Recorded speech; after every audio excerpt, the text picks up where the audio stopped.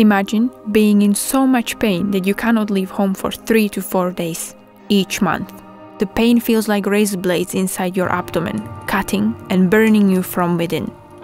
Imagine it may get so bad that you only have very few, if any, pain-free days. You spend most of the time curled up in bed. You cannot have a normal relationship with your partner and friends. Your doctor does not understand the pain you're in and tells you to get on with it. And you do, convinced that your period pain is normal and not too different from everybody else's. Yet, sometimes you bleed so heavily that it's challenging to be away from home. It feels like no one wants to hear about your symptoms. Talking about periods makes people uncomfortable, but we should talk openly about periods. It's natural for women to menstruate.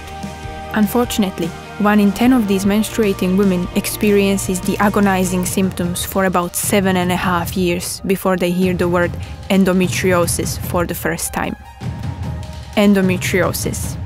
The disease is as common as diabetes, yet hardly anyone has heard about it. Having endometriosis means having tissue that resembles the one of the lining of the womb, the endometrium, but outside of the womb. This endometriosis tissue can be anywhere on the inside wall of the abdomen and other organs, including the fallopian tubes, ovaries, bladder, and bowel.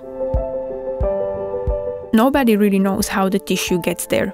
Most experts think it's during menstruation. Blood and cells may reach the abdominal cavity upwards through the fallopian tubes and settle there. The endometriosis tissue responds to hormones across the menstrual cycle just as the endometrium does. It grows and bleeds, however, it cannot leave the body through the vagina. The shed tissue and blood in the abdomen cause local inflammation that irritates the nerves. The nerves signal to the brain, generating excruciating pain. Endometriosis affects around 190 million women worldwide. That is as if every woman in Eastern and Northern Europe had endometriosis. Yet, we still do not understand what exactly causes endometriosis and the pain. Typical symptoms include painful periods and abnormal heavy bleeding, pain outside of period, during intercourse, passing urine and stools. Other symptoms include fatigue and fertility issues. Endometriosis symptoms are very similar to other gynecological conditions. Lack of endometriosis awareness and easy way of diagnosing it mean prolonged suffering. Currently, endometriosis can only be diagnosed by performing a surgery.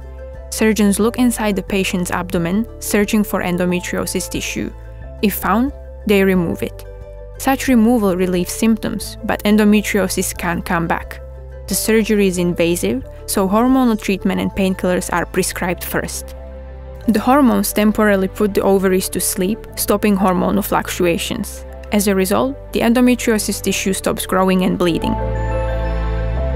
And while there is no cure for endometriosis, the treatment prescribed is mostly effective and improves the quality of life of millions of women.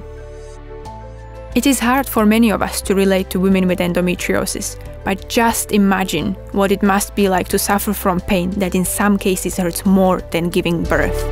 If you think you know someone that experiences any of the symptoms mentioned in this video, please share it with them and encourage them to find help and doctors that are willing to have an open conversation about their symptoms. Finding the right help early on can save years of debilitating pain. For more information on endometriosis, please visit the website highlighted in the description of this video.